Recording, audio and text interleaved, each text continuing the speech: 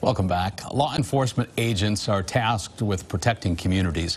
But throughout history, we have seen mistrust between certain groups and the police.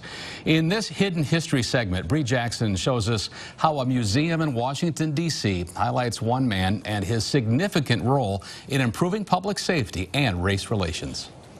This badge, these sunglasses, and this nameplate belong to a pioneer in law enforcement and civil rights. Lucius Emerson was the first African-American sheriff elected in the Deep South since Reconstruction. Before that, a largely African-American population in Macon County was not able to vote for their sheriff. Rebecca Looney is director of exhibits and programs at the National Law Enforcement Museum. She says Emerson was an Army veteran who became sheriff of Macon County, Alabama in the late 1960s following the passage of the Voting Rights Act. She says many saw his election as a sign of progress for Black Americans fighting for equality and against police brutality. It's a big step forward. I mean, we say that law enforcement needs to reflect our communities. Lucius Emerson's story represents a defining moment in law enforcement history.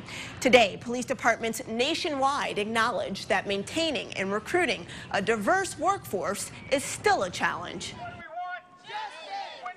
Recent headlines have focused on the Black Lives Matter movement and the lack of trust between police and the public. Craig Floyd, CEO of the National Law Enforcement Memorial Fund, says he hopes the museum can play a part in easing those tensions. We're going to have thoughtful, important conversations between the public and law enforcement. The museum hopes sharing the stories of Sheriff Lucius Emerson, as well as the stories of men and women of all races who have given their lives in the line of duty, will help visitors better understand the vital role diversity plays in keeping our communities safe.